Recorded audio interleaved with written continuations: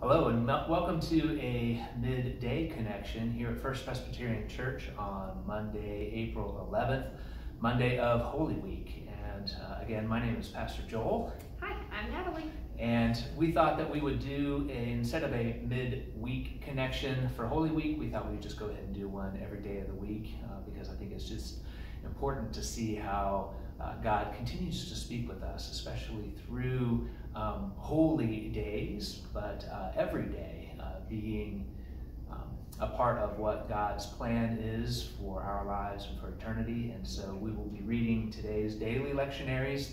During Holy Week, there are festival day readings, but we're going to go ahead and continue to read with the daily readings because there are more Psalms and more Old Testament and New Testament readings, but I certainly hope that you will find them to be a blessing to you. Let me go ahead and open this with a word of prayer. Gracious Lord, thank you for your word to us. I pray, Lord, that we would be attentive to it and that our lives would be transformed by it. We're thankful for the opportunity that we have to read your word. So I pray that your Spirit would enlighten us to its meaning and that we would respond appropriately. We thank you and praise you. In your name, Jesus, we pray. Amen. Starting today with Psalm 119, verses 73 through 80. Your hands have made and fashioned me. Give me understanding that I may learn your commandments. Those who fear you shall see me and rejoice, because I have hoped in your word. I know, O Lord, that your judgments are right, and that in faithfulness you have humbled me. Let your steadfast love become my comfort, according to your promise to your servant. Let your mercy come to me, that I may live, for your law is my delight. Let the arrogant be put to shame, because they have subverted me with guile. As for me, I will meditate on your precepts. Let those who fear you turn to me, so that they may know your decrees. May my heart be blameless in your statutes, so that I may not be put to shame. Psalm 145. I will extol you, my God and King, and bless your name forever and ever. Every day I will bless you and praise your name forever and ever. Great is the Lord and greatly to be praised. His greatness is unsearchable. One generation shall laud your works to another and shall declare your mighty acts. On the glorious splendor of your majesty and on your wondrous works I will meditate. The might of your awesome deeds shall be proclaimed, and I will declare your greatness. They shall celebrate the fame of your abundant goodness and shall sing aloud of your righteousness. The Lord is gracious and merciful, slow to anger and abounding in steadfast love. The Lord is good to all, and his compassion is over all that he has made. All your works shall give thanks to you, O Lord, and all your faithful shall bless you. They shall speak of the glory of your kingdom and tell of your power, to make known to all your people mighty deeds, and to the glorious splendor of your kingdom. Your kingdom is an everlasting kingdom, and your dominion endures throughout all generations. The Lord is faithful in all his words and gracious in all his deeds. The Lord upholds all who are falling and raises up all who are bowed down. The eyes of all look to you, and you give them their food in due season. You open your hand, satisfying the desire of every living thing. The Lord is just in all his ways and kind in all his doings. The Lord is near to all who call on him in truth. He fulfills the desires of all who fear him.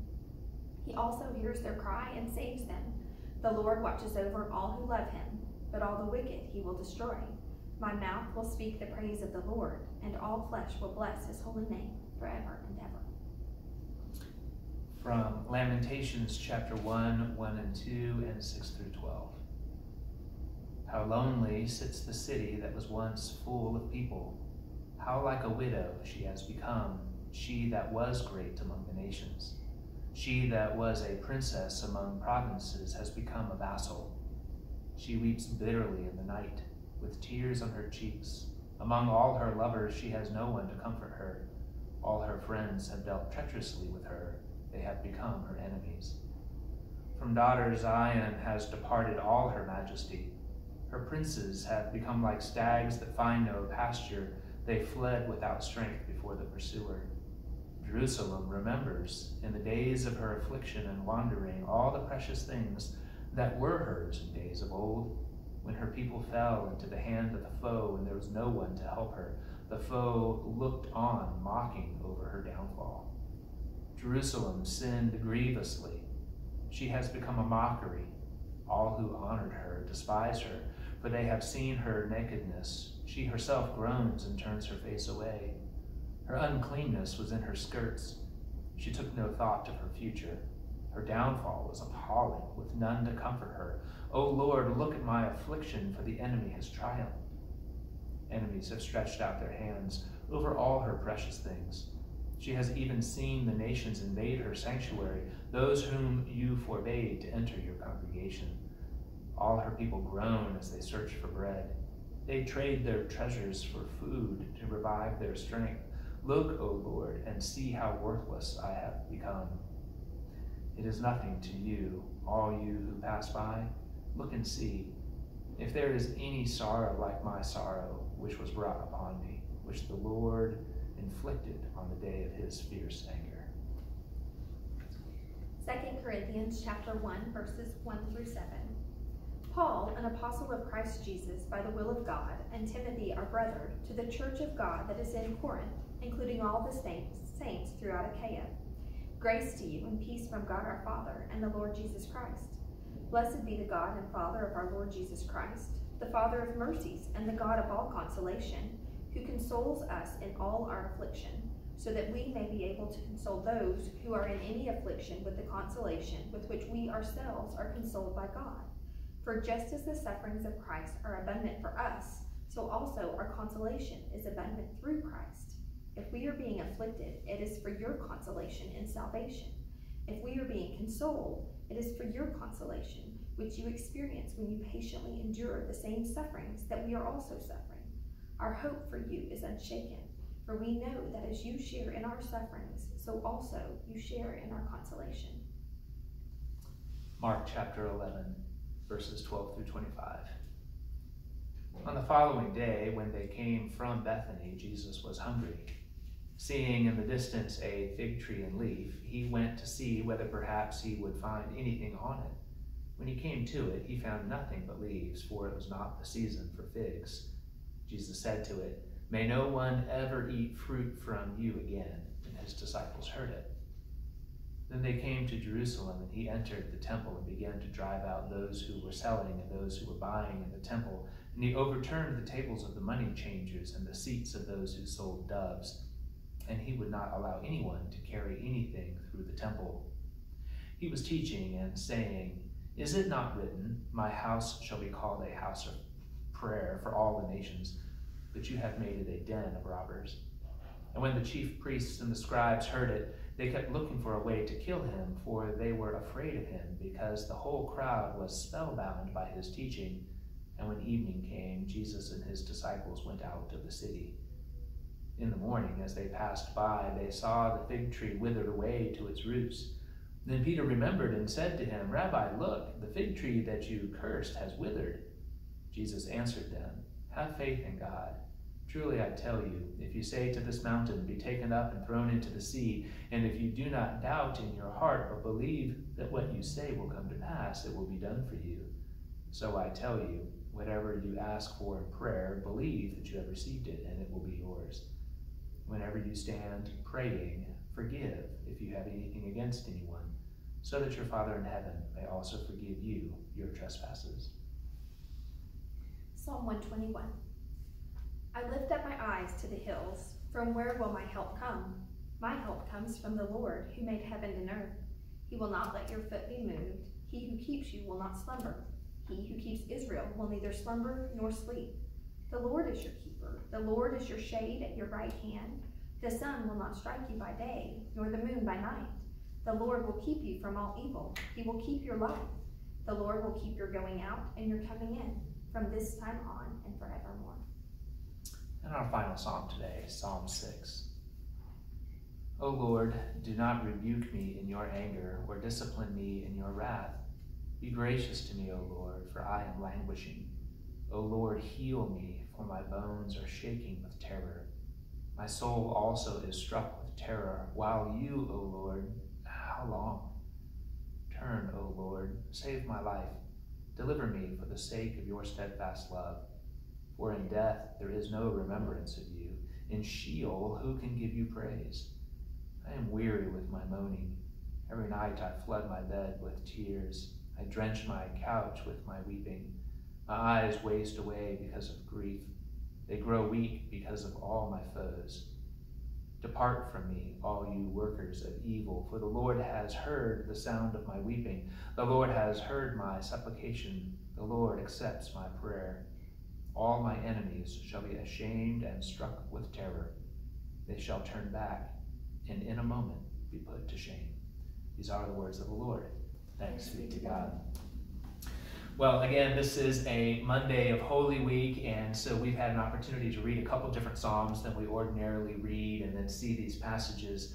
And looking at these things from a Holy Week perspective, I think about the Lamentations passage and how Jeremiah, the writer of Lamentations, is making is describing the situation that's currently going on in Jerusalem. And back in Jeremiah's day, Jerusalem was, even though it was the city where the temple of God was built, and even though this was the place of the capital of the Jewish land, they were not doing the things that God commanded them to do. Jeremiah describes using some graphic language about how Jerusalem is acting like for lack of a better phrase, a wanton woman doing things that she shouldn't be doing, and therefore is experiencing the shame and the destruction that ultimately comes upon her in judgment, and the righteous judgment that the Lord has put upon the city and the inhabitants at the time. But what I found interesting about Paul's words from 2 Corinthians, how he's talking about the hardships that he himself is suffering, and how he says that if we are being afflicted, it's because of their afflictions, and the consolations that they might experience are for their consolations. And just this whole idea that apparently in the way God interacts with people, that there is, in order for healing to truly occur, sometimes suffering must happen. And it's challenging because all of the Psalms that we were reading have that element in there, I believe, that this idea of people knowing what is right and even endeavoring to do what is right, but then falling short of that and getting into a place where they are being afflicted and rightly having consequences for their actions.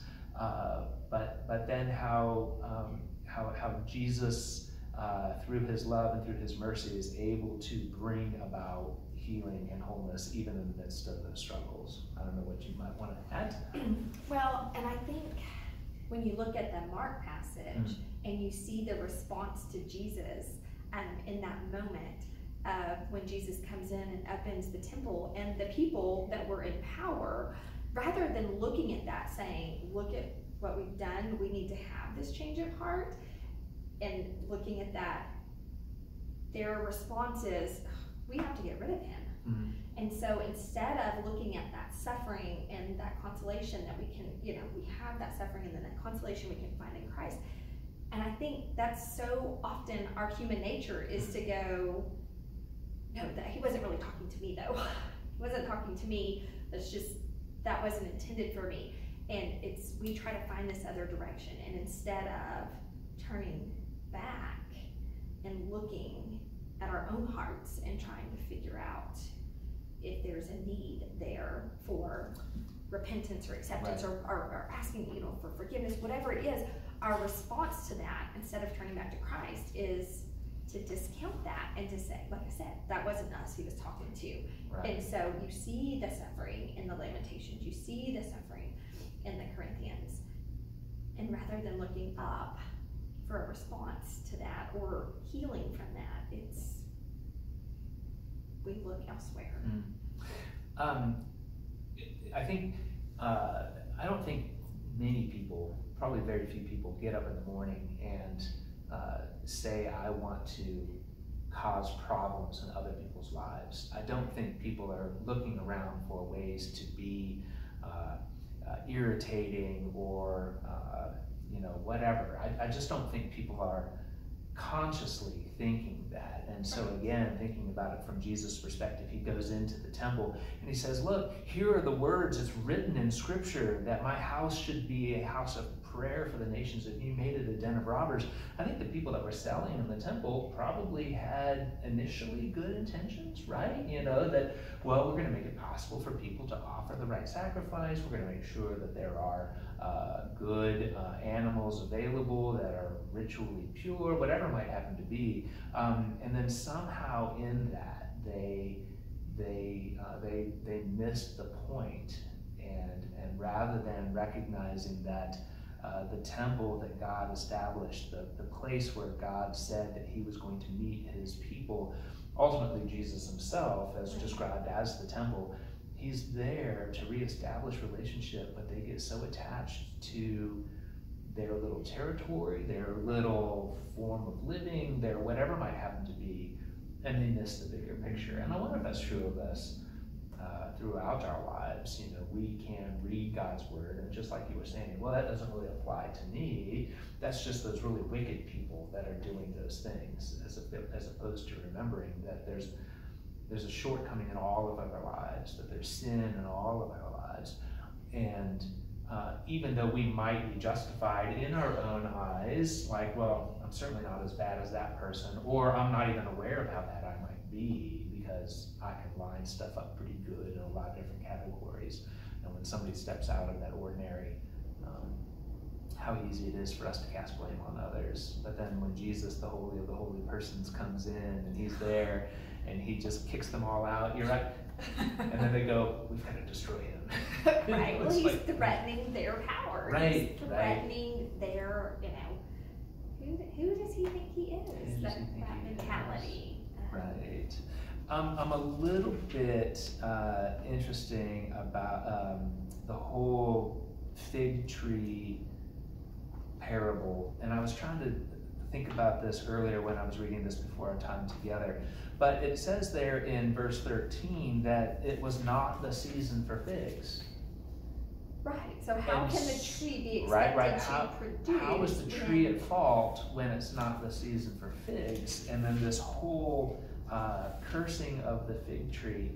And I started to think about it, maybe in a way, it's an analogy. Obviously, the fig tree can't do anything other than what the fig tree is supposed to do. Fig tree can only bear when it's the season for figs.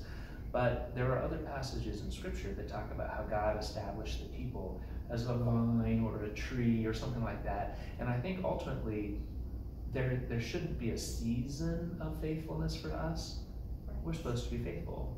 We're called to be ready. We are called to be regularly attentive to what God is calling us to do, responding appropriately. And so in a way, he goes into Jerusalem, he finds the temple where they're not being the house of prayer for all nations, where they should have been the house of prayer for all nations, that they weren't functioning in the role that God had intended for them, and therefore they get cleansed out, therefore the fig tree gets cursed and withered.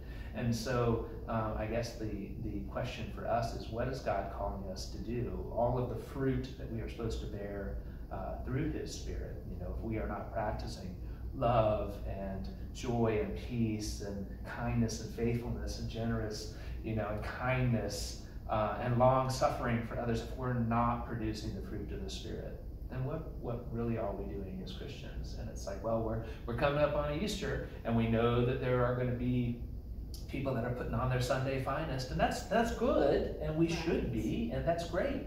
And I'm looking forward to seeing a lot of people come to church on Sunday, and this is a season of faithfulness.